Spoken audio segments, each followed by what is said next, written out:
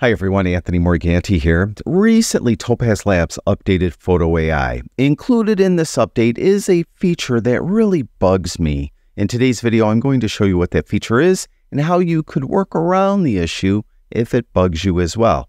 Now, more specifically, this feature has to do with how Photo AI handles RAW files. So it doesn't apply to any other file type, and it doesn't matter whether or not you're using Photo AI as a standalone app or as a plugin. The issue occurs in both instances. Now, in today's video, I am going to be using Photo AI as a standalone app, and I am working in version 2.4.2.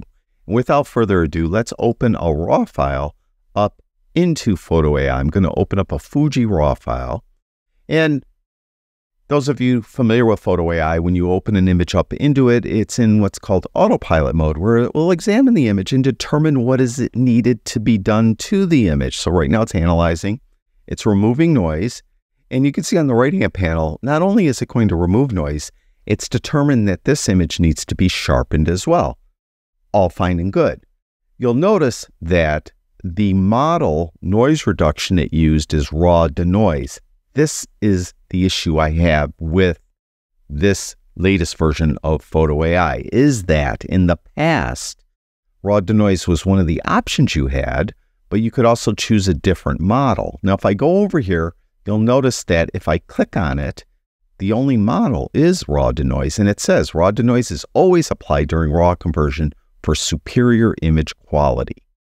You'll also notice, like if I hover over sharpen, I could delete it. So if I don't want to sharpen this image, I could delete it. You can't delete raw denoise. It's going to be applied automatically to every raw file you open up in Photo AI, and you can't delete it. Now, if you look at the specific image, there's still quite a bit of noise up in here in the cat's forehead.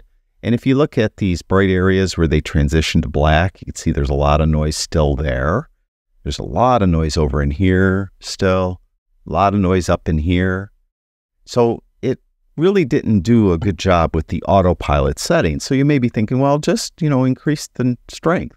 So I go to the AA model, you'll see there's two sliders, strength and minor deblur. Minor deblur isn't applicable. We're applying sharpening to the image with a separate step. So we don't have to worry about minor deblur, and that's not going to get rid of noise anyway, but strength might. So let's just max out strength and let it now re-render. You'll see at the bottom there's a progress bar. Let it do its thing. Then we'll take a look at it. And you'll notice it actually kind of made it worse. There's still quite a bit of noise here. There's still like a lot of noise here. There's still noise over here, and there's still noise up here. So even if I max out raw denoise, it didn't do a good enough job. Now, as I mentioned in the past, this wasn't an issue. If raw denoise wasn't the best AI model, you could just pick a different AI model, and often a different AI model worked better than raw denoise, even on a raw file. Well, what you can do to work around this issue is, if raw denoise isn't doing a good enough job, just take both sliders all the way down. The lowest they'll go is 1. So take both strength and minor deblur down to 1. Then go up to add enhancement and add remove noise.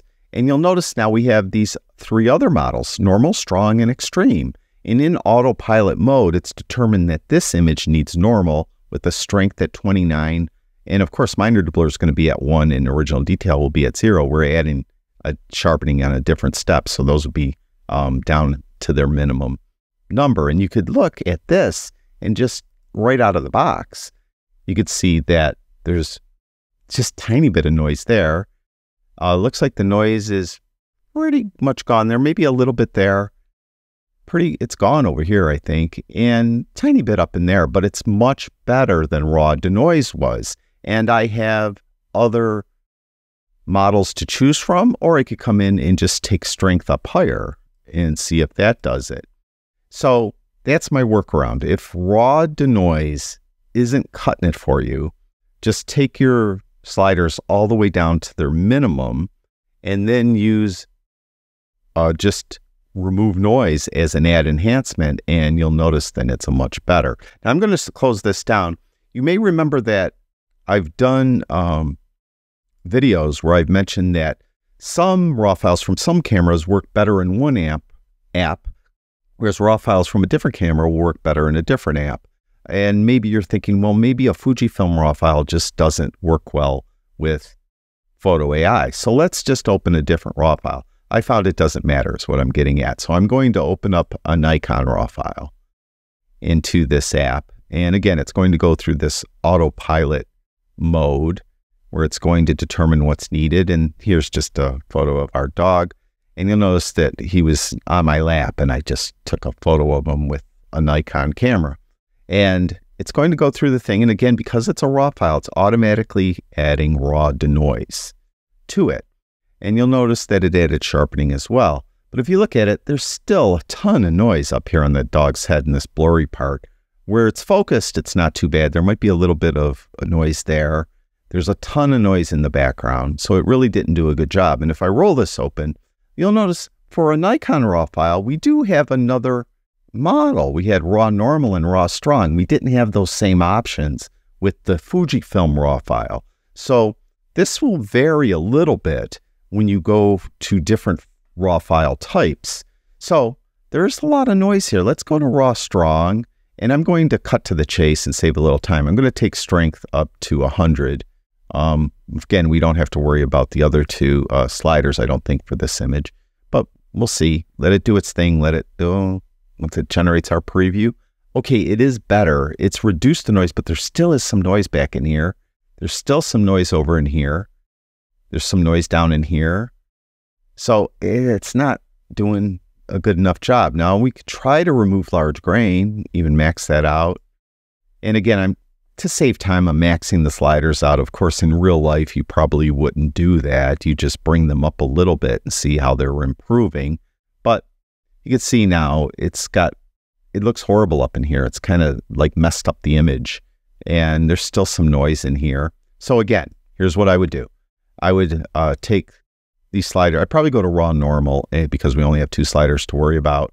I take strength and minor to blur all the way down. All right.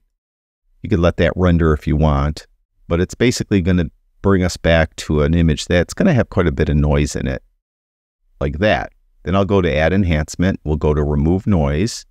Now we have normal, strong, and extreme. Autopilot determined that this image needs strong noise reduction with a strength at 47.